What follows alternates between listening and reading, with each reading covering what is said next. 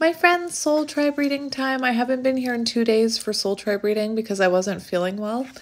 And I think I was telling you guys a few days ago that I've learned that if I'm not feeling well, that's the time to rest. I was taught, to always push myself and to like never admit weakness and things like that, like silly things like that. But recently I've been really trying to listen to my body. So I wasn't feeling very well, so I took the last 2 days to I did a few readings, but I kind of just took them to rest and recuperate, and I'm feeling better today. You're my last reading of the day, so I am kind of losing it a little in the health department, like my nose has started to run again. Another indication that I need to go rest now. But I really wanted to come on and do a soul tribe reading and read that chapter from the book. So it is quite a long chapter, and you guys know how I struggle with reading. So I'm only going to get a couple of cards for the beginning of the soul tribe reading, but I'm glad you guys are here. I hope you're doing well. I'm experiencing I'm experiencing some things that are out of my control right now. Like we're having something's leaking in our house, and we can't really control getting a plumber to come look at it because we're going through insurance. And so I'm trying to really release control about that. Like there's nothing I can do about it, but it's been stressful, because we have our soul tribe reading. I wouldn't be me if I wasn't talking to you about pointless things. But we've had to have our water turned off like most of the time. And then whenever we turn it on, it starts leaking in one of our bathrooms. So just like, there's this fly. I've been, trying to surrender control. Like there's nothing I can do about that situation. There's nothing I can do except be patient and wait for things to happen. Wait for the insurance company to get their act together. So I've been trying to control the things I can control. The serenity prayer, grant me the things to accept things. Grant me the serenity to accept, and the courage. The serenity to accept the things I cannot change, the courage to change the things I can, and the wisdom to know the difference. So I can't help my leaky bathroom, but if my nose is running, I know that's a huge sign that my body needs rest. I don't know if you guys knew that. I saw that recently, that if your nose is running, it's an indication that you need rest. Anyway, so the deck I chose... It's interesting. All of a sudden, I'm having second thoughts about the deck I chose. There's a reason I went over with such confidence and chose the deck, though. I chose the Inner Child deck that I have. Look, my nose is running. I need rest. I need rest. Hang on. All right. So I did choose the Inner Child Oracle Guidebook, which we've used a bunch of times around here, so it'll be interesting to see what comes out. It's time to celebrate, so maybe there's something that you're about to be celebrating or something that you should be celebrating. Maybe it's time to celebrate the little things in life. Interesting. We have let love guide you. Choose to see the good in the world today. That's beautiful.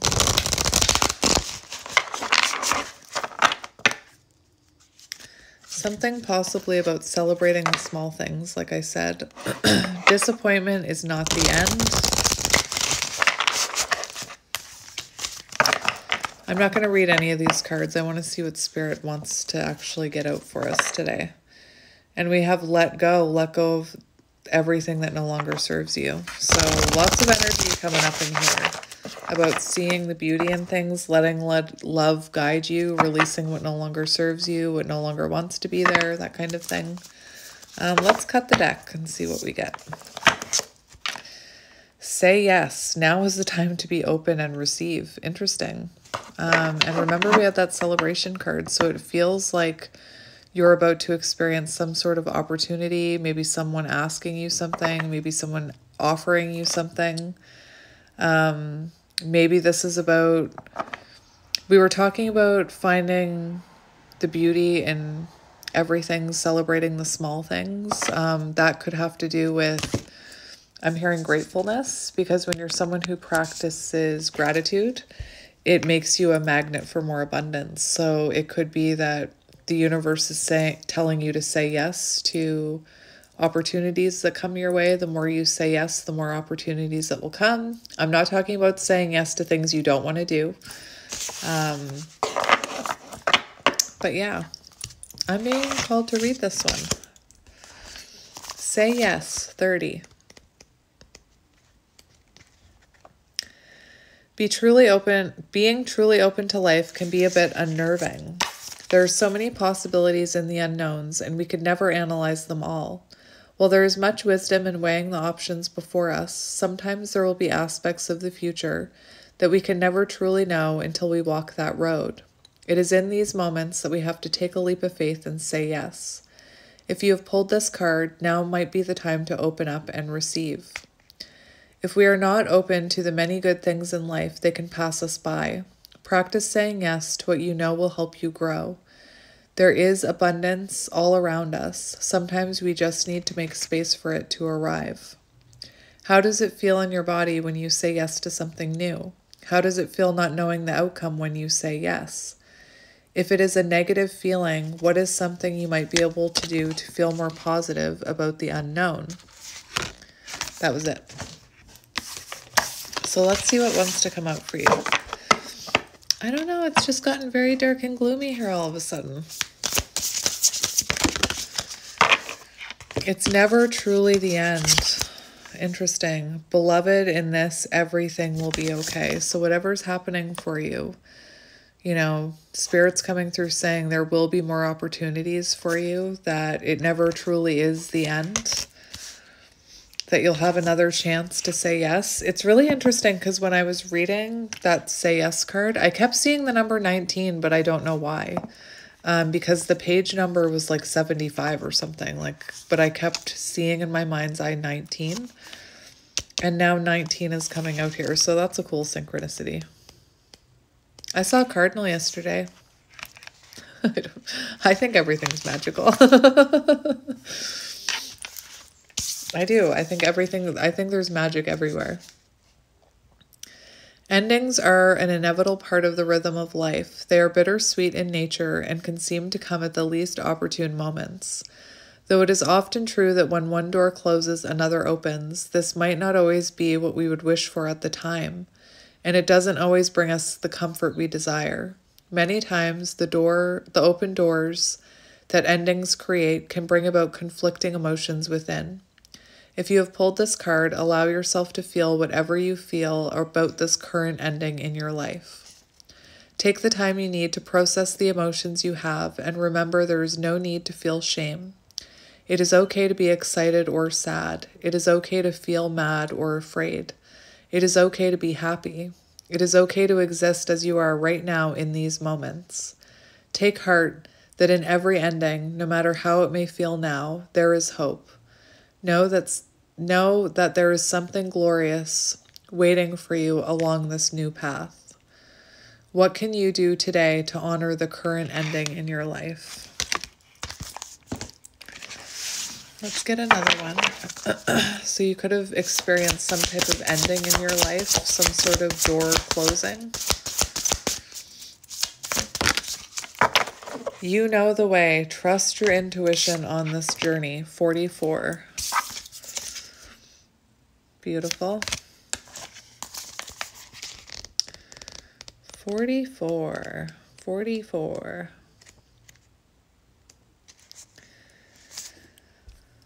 In this life, let me get this. In this life, there will be many voices telling you the right way to go. They can be confusing and sometimes contradictory, pointing out all of the intersecting paths that you could take. Just know that this life is yours and yours alone. No one else can tell you the path that is yours to walk, for only you know the way. If you have pulled this card, then please know you are headed in the right direction. This card can also mean that you might need to listen to your inner voice now regarding a future decision. Take some time to reflect on the voices that you might have been listening to. Is there one that is drowning out your own? So that could be, a negative thought pattern you have. That could be someone else's voice from your childhood. That could be a past partner's voice in your head. That could be the actual opinions of others. It could be your fear, your ego. Remember, your intuition whispers, your ego screams and yells and makes a big fuss and a big stink and wants your attention, if that makes any sense. Set aside some time today to connect with your inner voice and intuition. There are many different ways in which you can do this, and each person will be unique in how they receive their inner guidance. Go somewhere with minimal distractions and begin to reflect upon the question, decision, or choice that is before you. Notice how your body feels when you think about each option. Is it tense or relaxed? What do you feel when you think about each option? If you can, close your eyes and imagine each scenario playing out in your life. Which possible outcomes do you prefer? Think about what it is that you want for your life right now, but also for the future. As you go through these exercises, look at what gives you a feeling of peace. Peace is what will help guide you. How does it feel to listen to your deep inner knowing? Do you feel a sense of empowerment when you trust yourself and your intuition? And that's the last card in the deck. That's beautiful. You know the way. You're on the right path. Let's get one more and then we'll read the book. Because like I said, well, okay then. Like I said, that chapter's long, I believe. Choose yourself today. Do not deny your importance. Beautiful. You are important. 32, set boundaries, claim your power, and know your value today. So you have 2 cards about knowing your importance, knowing your value. So let's see what this is about. Set boundaries. So you may be needing to set boundaries with another person. There are 2 people in this image, so whoever that is for you, maybe even with yourself. Setting boundaries can often be an awkward and uncomfortable thing to do. No is a powerful word, one that many of us have been taught to shy away from. We may feel as though it is our responsibility to create happiness or pleasure for others by saying yes. It's interesting because we had say yes and we also have this energy of say no. So saying yes to what, lights you up inside, saying yes to the things that you intuitively feel like saying yes to, but also having the power to say no. My dog is coughing downstairs. Oh my goodness. We're all falling apart.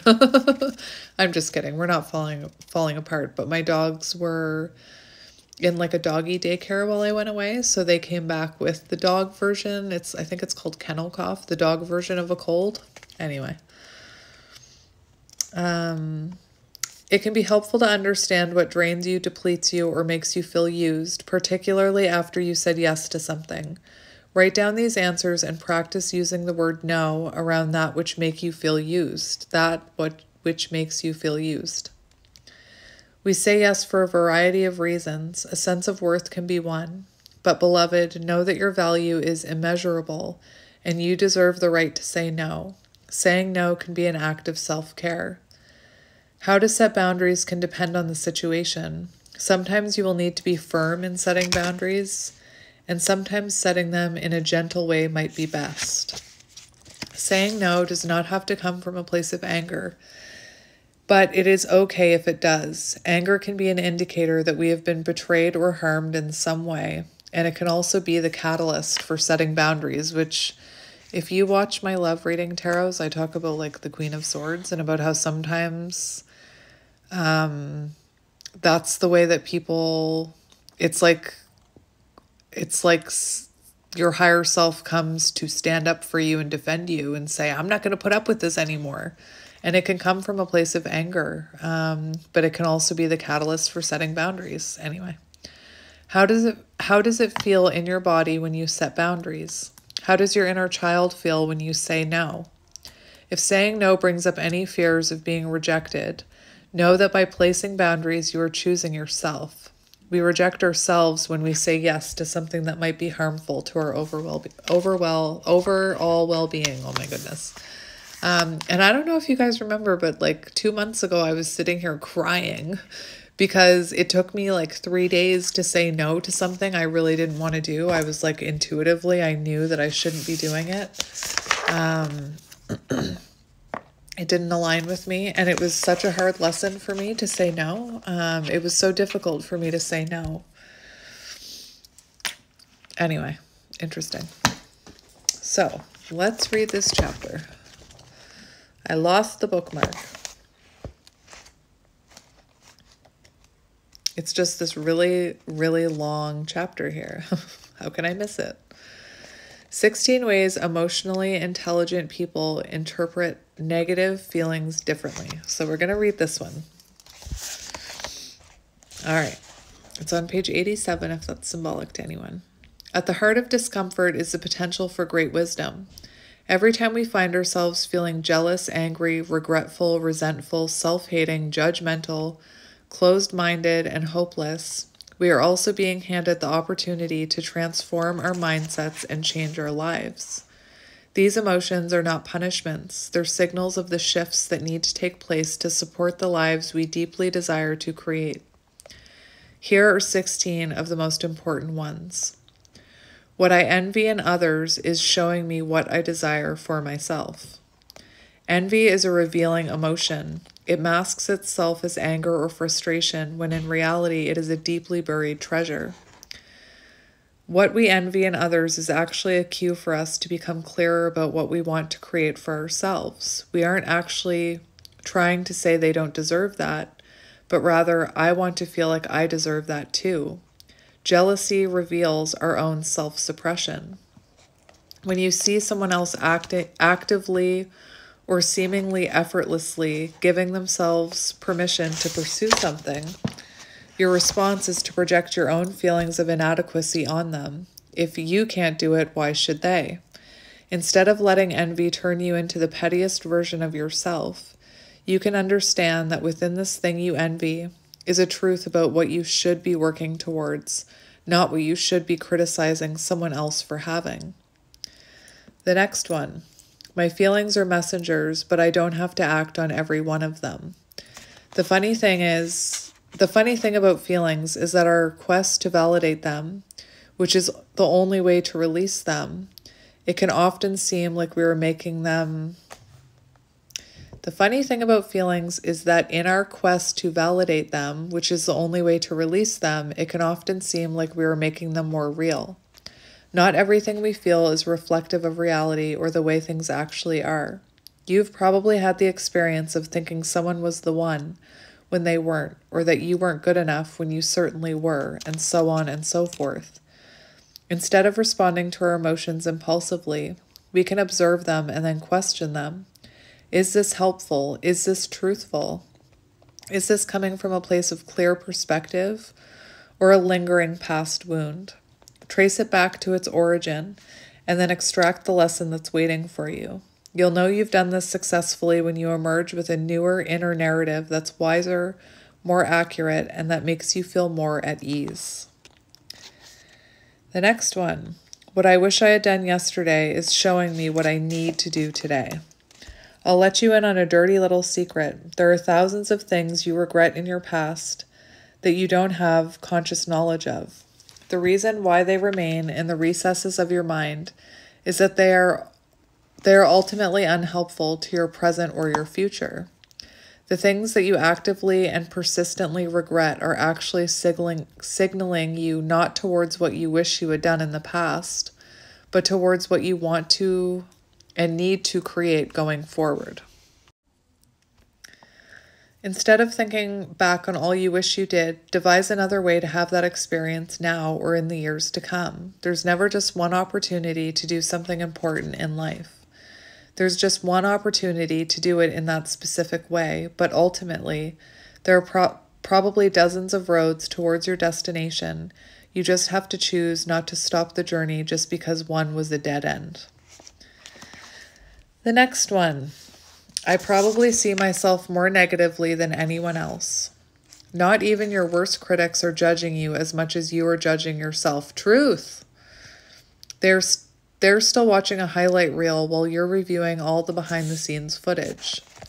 Nobody else has access to all of the knowledge that you have about yourself, so there's no possible way that they could perceive you as negatively as you see yourself. Beyond that, most people think of others positively or at least neutrally until they're given a reason not to. This means that most people either think of you pretty well, in an indifferent manner, or not at all. All of those intense and relentless criticisms are just about that, self-criticism. Nobody is sitting around thinking about that embarrassing thing you did 5 years ago except yourself. Isn't that the truth? Or how much progress you are or aren't making in life. They're sitting around and thinking about themselves. The next one. I just say the next one so you guys know we're moving on to a different one. Other people most likely think I'm doing better than I think I am.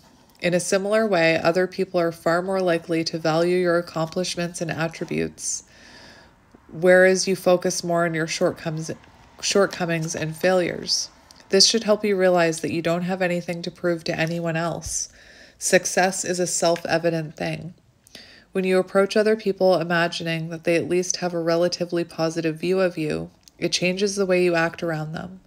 Instead of acting on the defense, you can connect, knowing that they are probably already thinking you are worthy because you are. The next one. If I accomplish just one thing today, that is enough. You don't desire to be constantly productive because the world is telling you to be. You desire to be constantly productive because you're afraid of lack. You're afraid of failing. You're afraid of instability. You're afraid of falling behind. While the world has certainly instilled a culture and social structure that makes these fears more common, it's important that we redirect the blame here and put the onus, is that what that is? No, back on ourselves. If we never confront our scary feelings of self-doubt, we're going to push ourselves to overwork and overcompensate until we die, which is all I used to do, was overwork and overcompensate. We can change the narrative by approaching productivity in a more realistic way. Some days you'll get it all done. Some days you'll need to rest. Some days just getting one thing checked off the list is reason enough to feel proud of yourself. Instead of trying to feel less guilt as a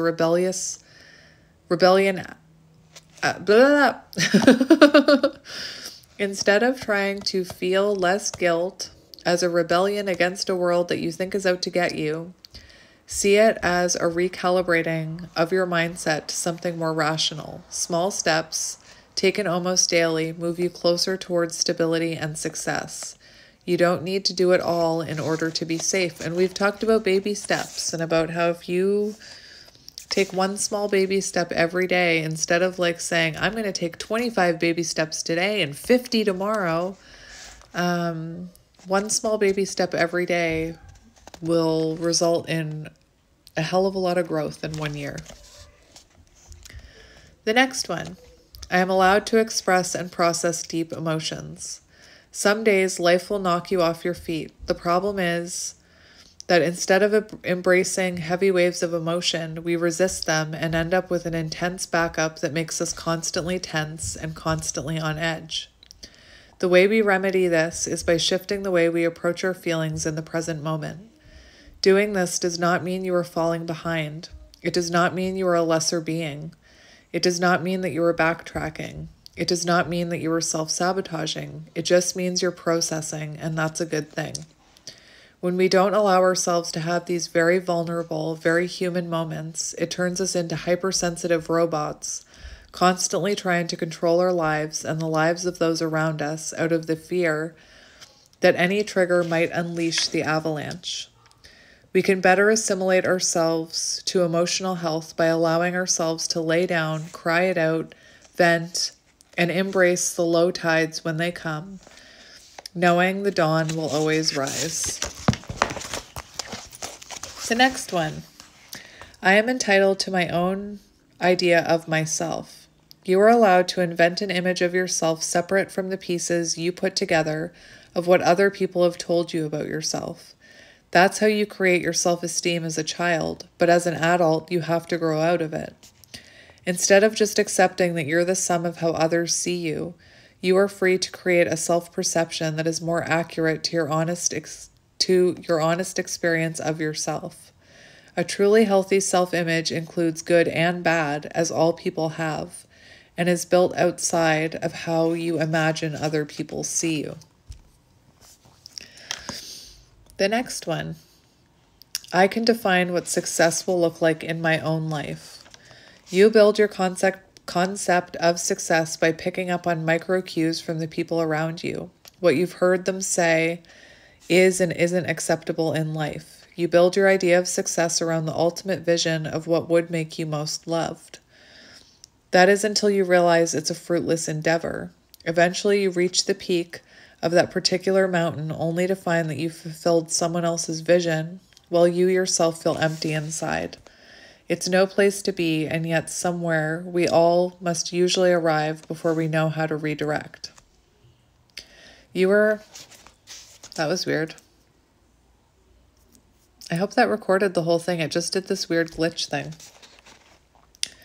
You are allowed to define success on your own terms. You are allowed to say what is or isn't enough for your life. One way that you can help yourself do this more easily is to stop deciding what success is or isn't for someone else and wish them well on their own journey, knowing that a great life looks different for us all. The next one. My purpose might not be my job, and it doesn't have to be. Your job pays the bills. Your purpose gives meaning to your life. No one person has any single purpose. Our purpose can change day to day, hour to hour. Our purpose may be found in a relationship or our presence or a job we do for a while and then another one we do later on. Our purpose is to just be alive. Everything else that follows is likewise important, but if you get too caught up in the idea that you have to find your divine purpose within a profession, you seriously limit yourself and your understanding of true and pervasive meaning. You also attach your worth to something temporary when your purpose is an infinite expression of your own nature. Instead of trying to figure out what you're supposed to do for the rest of your existence, figure out what the next right step is in your life right now, because that's probably the way forward. The next one. Nobody is required to live up to my expectations of them. Resentment is often bred from unfulfilled and unfair expectations. Absolutely nobody is required to live up to the ideas of who we think they should or shouldn't be, or what they should or shouldn't do, in the same way that we are not required to live up to those ideas they have about us. This is where boundaries come in. While we cannot control who or what someone becomes, we can control our interactions with them, and we must.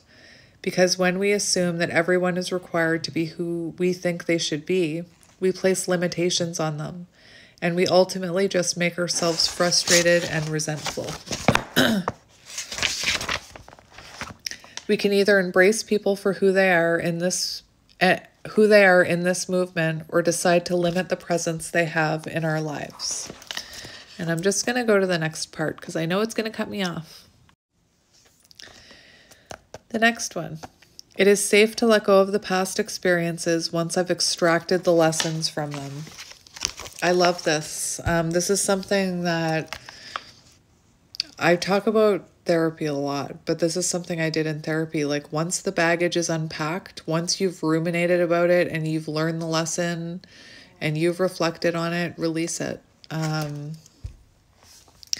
You don't have to keep ruminating. You don't have to keep reviewing the details of old experiences. You don't have to keep worrying that you'll get caught off guard again. When we can't let go of the past, it's often because it doesn't feel safe to. Without hypervigilance, we assume the threat will be free to come up and surprise us again. The experiences we can't release often still hold within them a lesson that is yet to be extracted. Once we've learned from the mistake and carry that wisdom with us each day, we are finally free to release what brought it to us. When we haven't learned the lesson, it doesn't feel safe to release the teacher. The next one. Right now, my mission is to make the very best of what is in front of me. Instead of constantly thinking about where you should or shouldn't be, or who does or doesn't have more or less than you, or how you measure up to your friends or family or past selves, you can instead think of the only task any one of us truly have, which is simply to make the best of what's in front of us. That's it.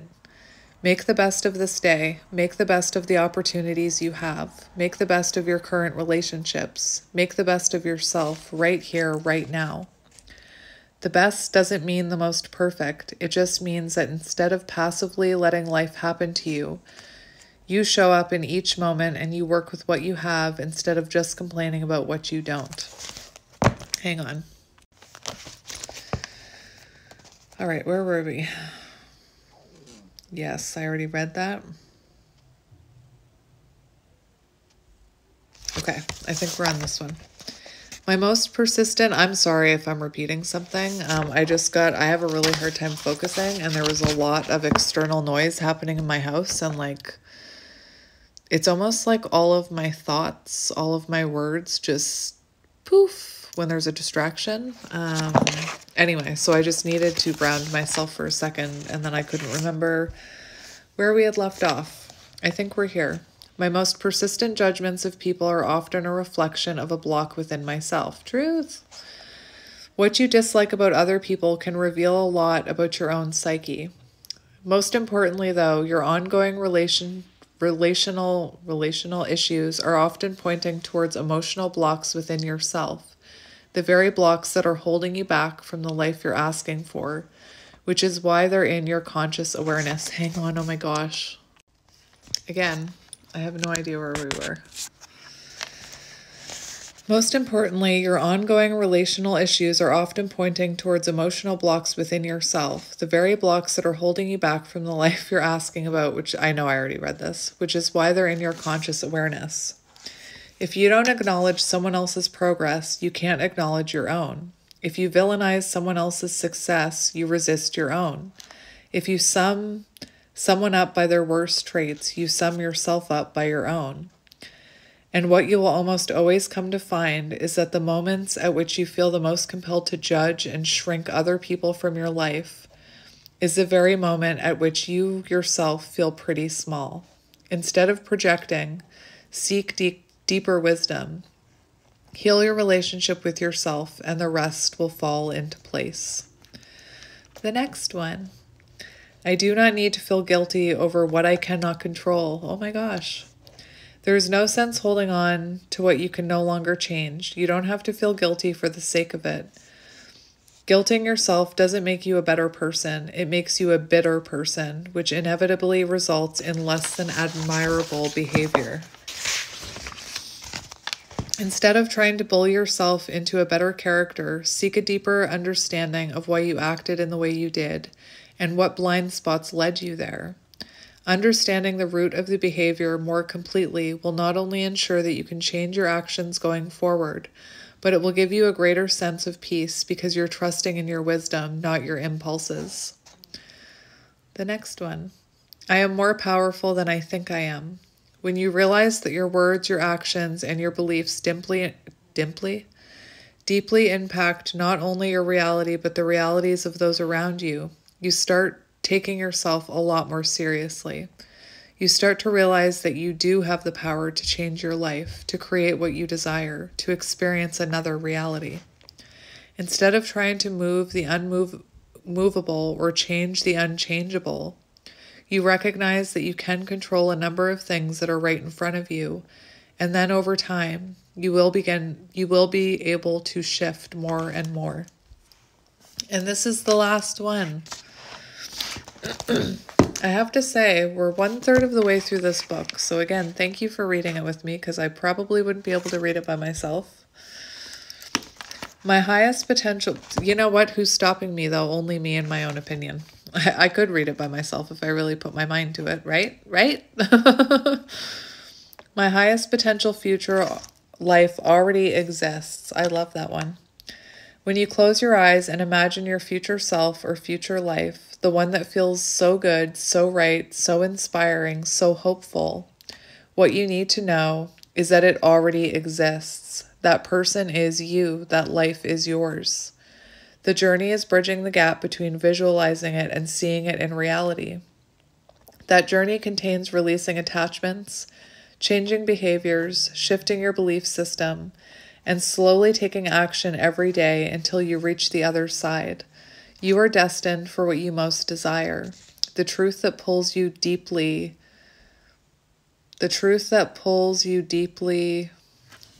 do so for the truths. There we go. The truths that pull you deeply do so for a reason. You are inching closer towards the life that was always meant to be yours, but the first step in enacting it is completely knowing that it's already there. It's yours for the taking. And that's the end of that chapter. So the next chapter is when you're ready to take your power back, begin here. So interesting. So I feel like I'm going to leave it here today, my friends, unless... What are these? What cards are these? Let's get a few number cards. Let's get a few number cards to round this reading out. I don't know why. 2112. It's up to you. Someone is watching over you. Good fortune, direction. Even if it seems like you're not making any meaningful progress, things are moving in the right direction. If you see this number, it's a sign that everything will work out in your favor and that your dreams will come true. 2112. We have 444, protection, change, rebellion, guidance, justice, truth, character, love. I'm just going to take these ones. So 444, 333, 2424, 2112. Get ready for good things, the good things you've been hoping for. You were born for a higher calling. Put your energy into going towards your ambitions, and the universe will align itself to provide you with the right people, circumstances, and resources to make things happen. You are worthy of affection, leisure, and pleasure. If you tell your family and friends how you feel, you'll find that you're all on the same page and can work together effectively. Many people are rooting for you. If you spread love, it will find its way back to you multiplied. And support. Seeing the angel number 333 is a sign that it's time to focus inward. Work on your skills, discover your talents, use your imagination, unleash your inner artist. Doing so will boost your self-esteem and sense of competence. It does wonders for your sense of purpose and contributes to your community. So I'm going to leave it there, my friends. I'm sending you lots of love and light. I hope you're having a really good weekend. I'm going to plan to be here tomorrow. But if I'm not, it's because I'm resting. Anyway, I'm sending you guys lots of love and light, and I will see you tomorrow. Bye.